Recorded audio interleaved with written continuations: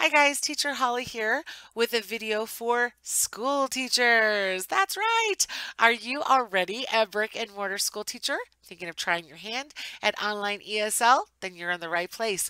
I myself, former school teacher, I taught kindergarten and I taught seventh grade. I know those are a little different, but hey, career choices. And anyway, I have a lot of experience in the classroom and I am loving my transition to this online ESL world. I've been doing this for quite a while and it is just the best thing ever. I absolutely love it. But it is a little bit different than our time in a traditional classroom. I also have the honor and privilege of referring quite a few people to GoGoKid and helping them get hired.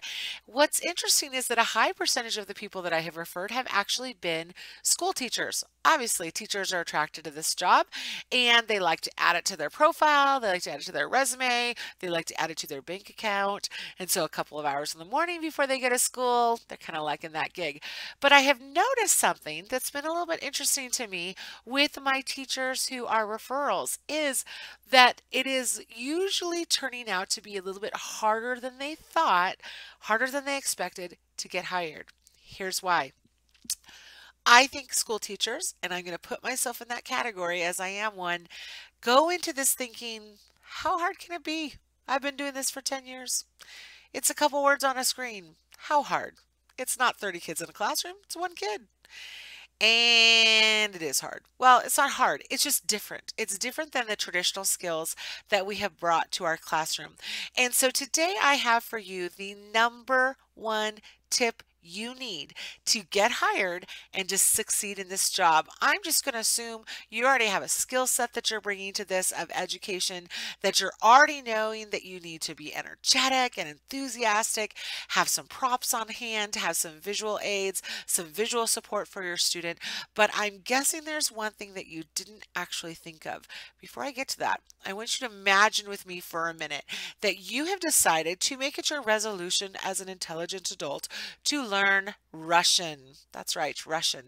And you have found this great program online that you're going to try out. It's a fabulous program. It's one-on-one, really great screens, lots of great content. It's full immersion Russian. You're going to sit in this classroom once or twice a week, and before you know it, you're going to know Russian. You can't wait. So you enter that digital classroom, and there's a wonderful Russian individual sitting there waiting for you, excited to see you, and they open their mouth and start speaking Russian. And that is all they speak. And they keep speaking Russian. And then when they're done, they look at you and go, uh, I don't know. You don't know. You don't know what they said. You don't know what they want. Are you supposed to say hello? What are you supposed to do? Are you supposed to order something to eat? You have no idea. It's confusing. It's overwhelming. It's intimidating. That's exactly what our students are going through in the classroom, in our digital online ESL classroom. But the problem is that as traditional teachers, we're coming to this with a certain paradigm, and that paradigm is the more language, the better. Talk, talk, talk. We are used to explaining things. In my kindergarten classroom, that's all I did all day was explain things. Okay, kids, now we're going to move to our math centers. In this center, we're going to work on patterns. You remember what patterns are? We would go black, red, or maybe let's do a complicated letter pattern. You're going to sort the patterns and try to read them. And then when you're done, you're going to write your own pattern, right? I would say that with lots of language to help my children understand. But in an online ESL classroom, it's flipped. You need to do almost the exact opposite. The fewer words, the better. In ESL, we call this minimal incidental language. It is crucial that we keep our language minimal. So here's your number one tip. Keep it simple. Simple. Simple, simple, simple. Your natural inclination, trust me, is going to be to talk and use lots of words, to narrate what you're doing, to explain, to go beyond. Don't. Keep it simple. That's your number one tip. Let me give you an example here, okay? So let's say your vocabulary word that you're teaching is the word ball, okay? In a normal classroom, our temptation would be, kids, today we're going to learn the word ball. Look, Oh, ball, ball. We're going to learn ball. You know what a ball is? That round thing that we play on the playground with. We can bounce it. We can throw it. We can roll it. We can toss it. It may not even be round. It could be a different shape like a football. Who likes to watch football? Me too. We're going to work on ball today. Yay! An online ESL classroom, none of that. Here's what you do in an online classroom. Ball, ball, ball, all, ball,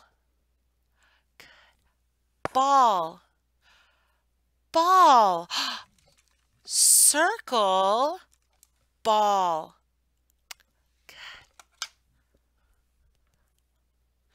Good. Ball. Good job. Ball. That's it.